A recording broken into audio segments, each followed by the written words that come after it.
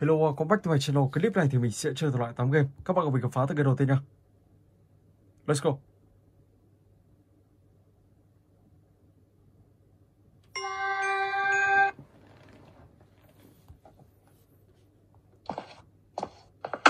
Và từ game này thì các bạn sẽ phải đi tìm kiếm tất cả là 20 túi tiền. Sau đó thì sẽ tẩu thoát một con đường cánh cửa màu trắng và thoát ra khỏi ngôi nhà này. Một ngôi nhà này.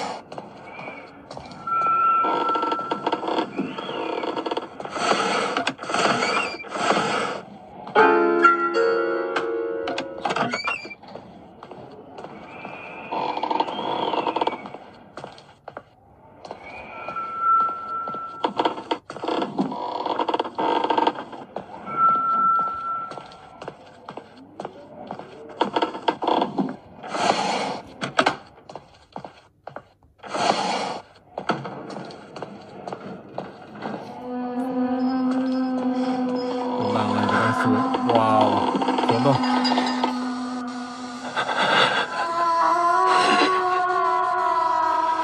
Cô ta xuống dưới tầng hầm. Thế thì mình lại lên trên tầng 2 thôi.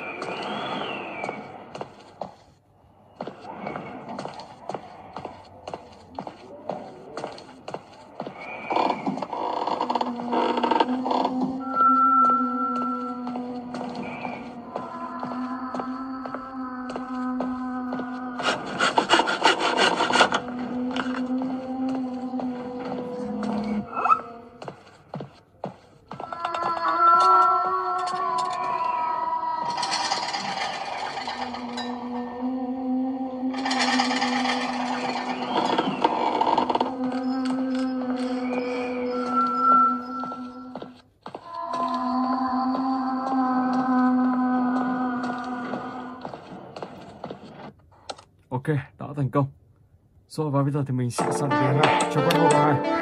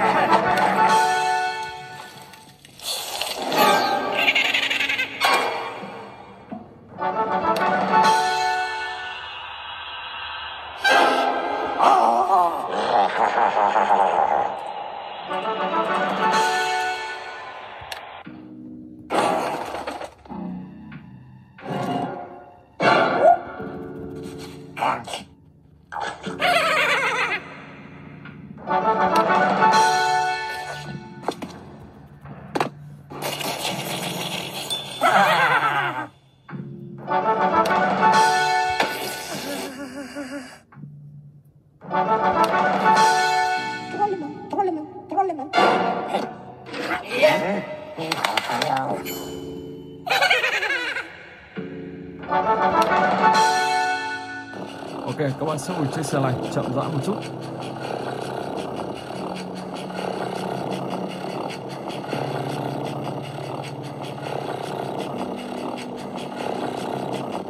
Let's go.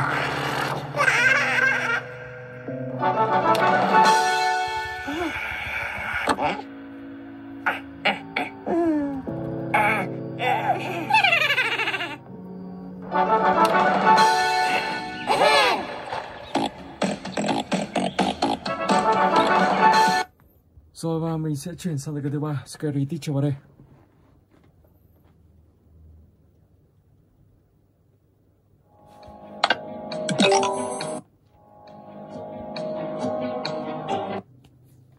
Let's go.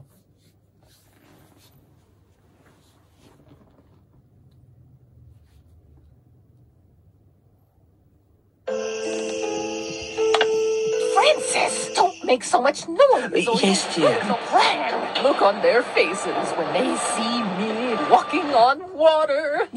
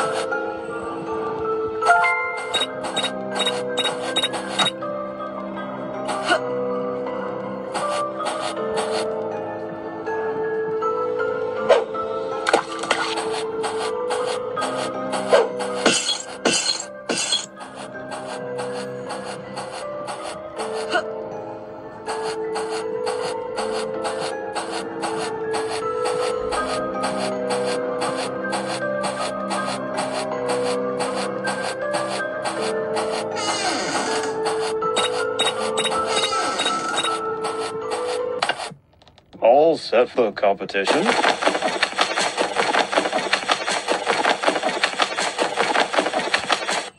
Oh, Holy Spirit, bear witness to my greatness.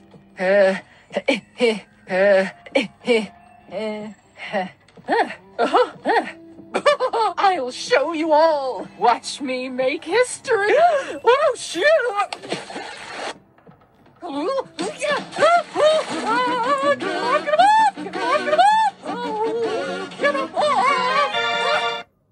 Ok, và bây giờ thì mình sẽ chuyển sang cái thứ tư, Slendrina, The School.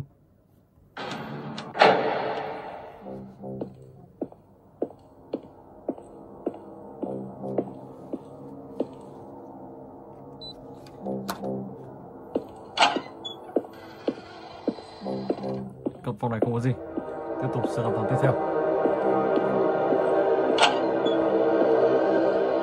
Không có gì ở căn phòng này. Tiếp tục. Let's go.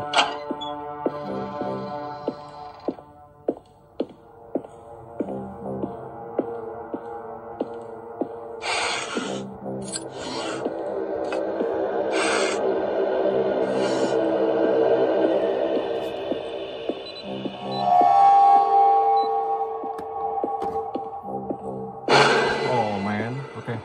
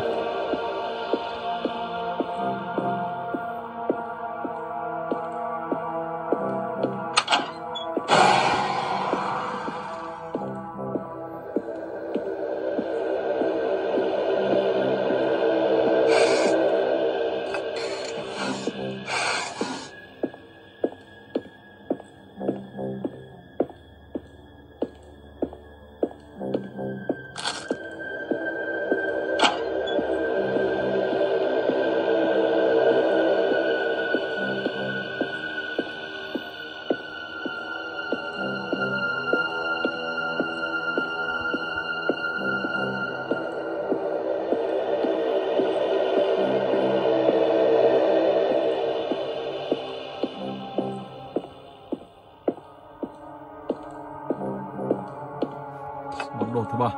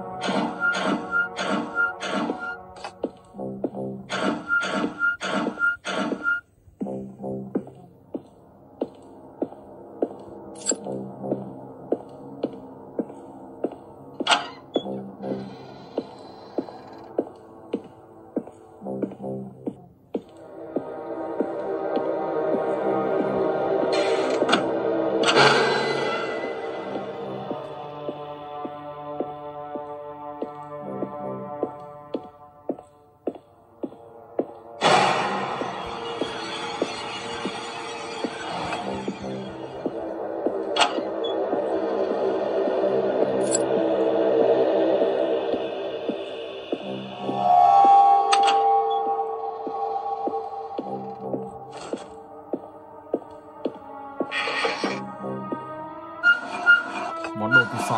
Ok. Wow.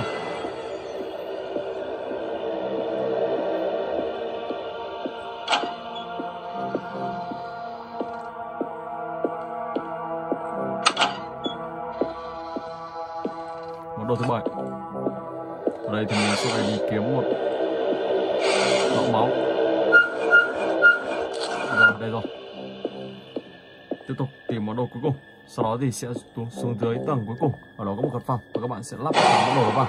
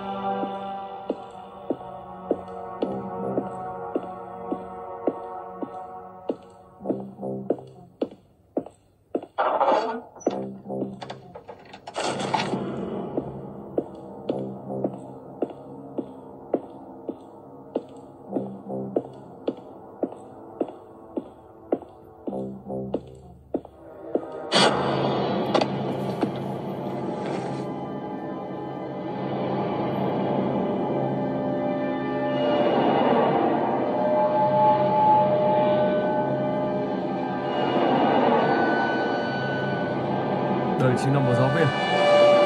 Giáo viên ở trong môi trường này. Wow, ok. Và bây giờ thì mình sẽ chuyển sang cái tiếp theo. Dispatch you.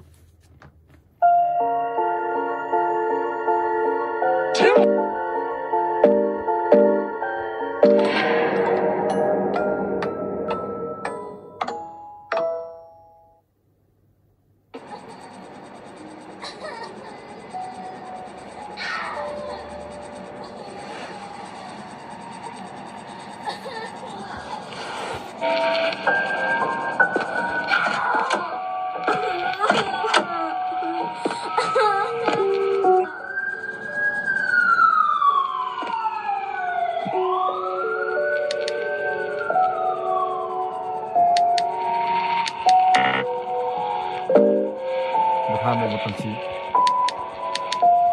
Ok.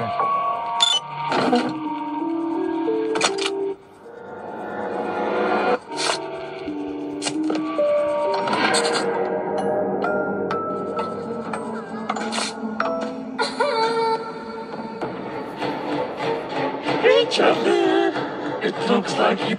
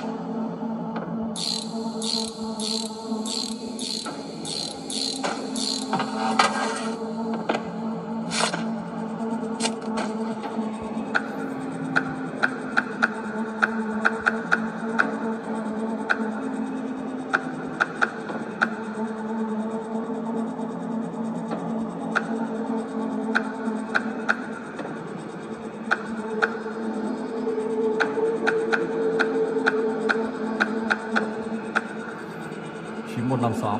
Wow. Còn cái gì sai nhỉ? Cái này sai. Ok.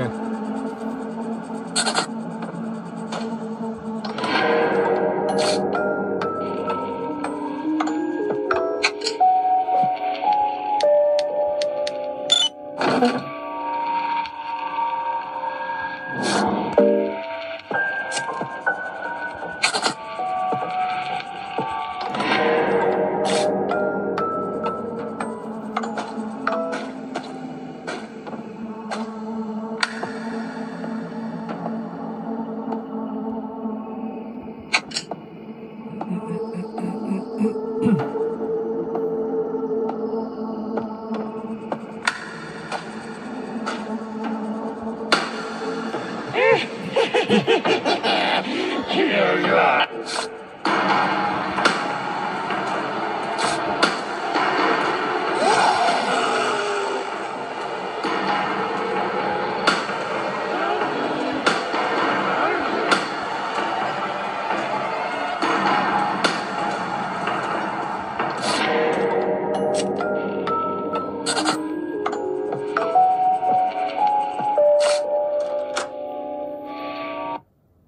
Rồi và mình sẽ chuyển sang cái tiếp theo, Slendrina, Cellar.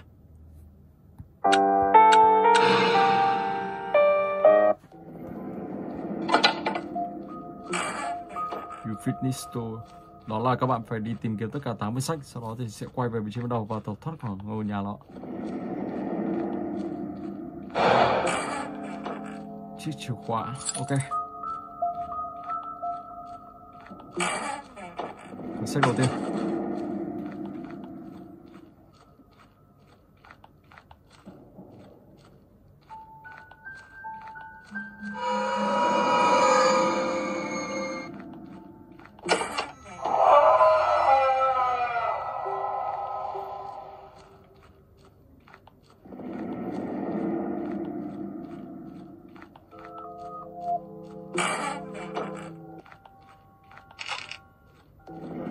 Sách thứ hai.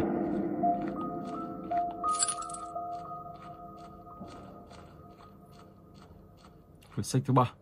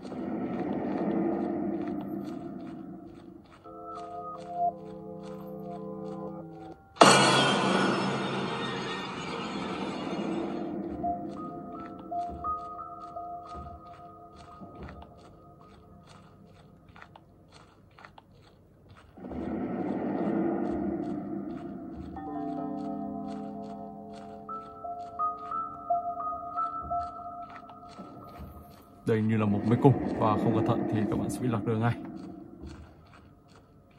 Và hiện tại như mình đang đi ngược rồi.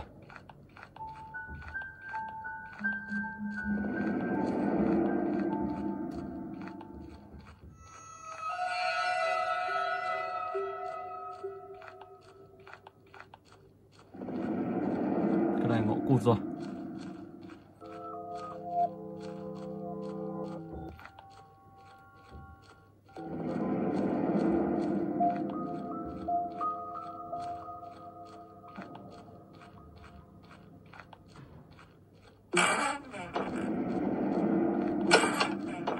Sách thứ tư.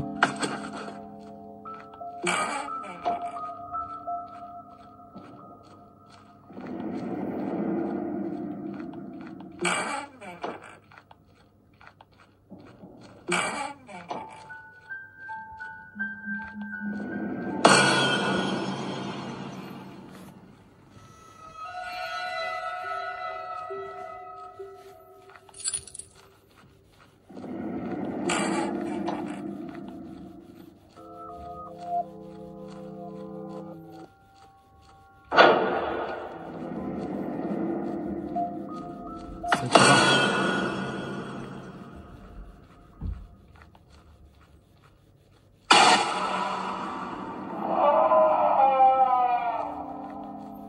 các bạn cứ đi xung quanh nơi này và tìm tất cả là 8 quyển sách, sau đó thì quay về vị trí ban đầu và tàu thoát khỏi mê cung này. Ok. Và bây giờ thì mình sẽ chuyển sang tới cái nơi theo. The Ghost Game.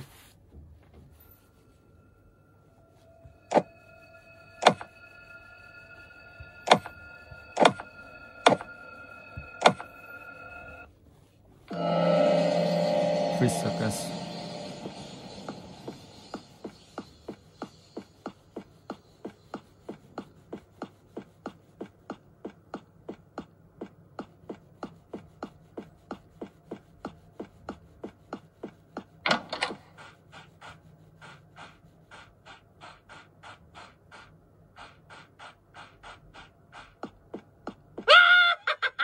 Oh man.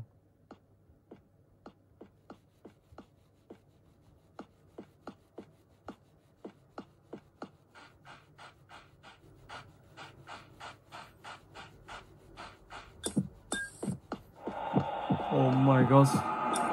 Suzy đã gặp ông ta luôn rồi. Nó có chạy được không? Oh my god. Rất nhanh. Ok. Họ có thể tiếng động vừa rồi để làm cậu bé đó biết được mình, phát hiện mình ở chỗ nào đó. Cho nên là cậu ta đã lao vào.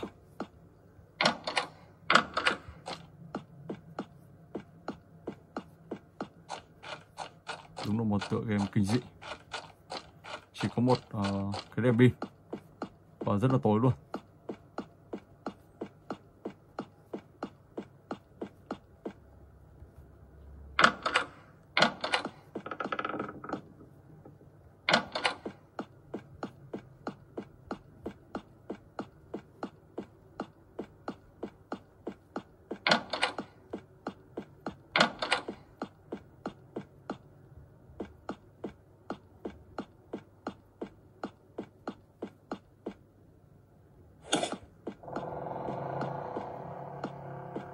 Đường nguồn điện. Đây có thể là bình ắc quy.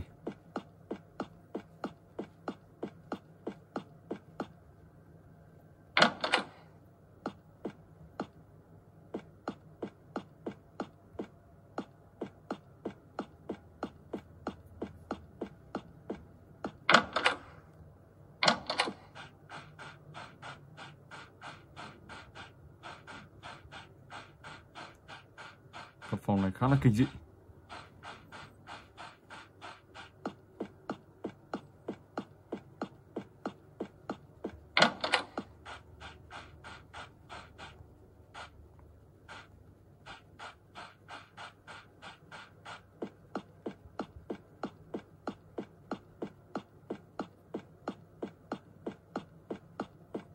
Và Live With Me.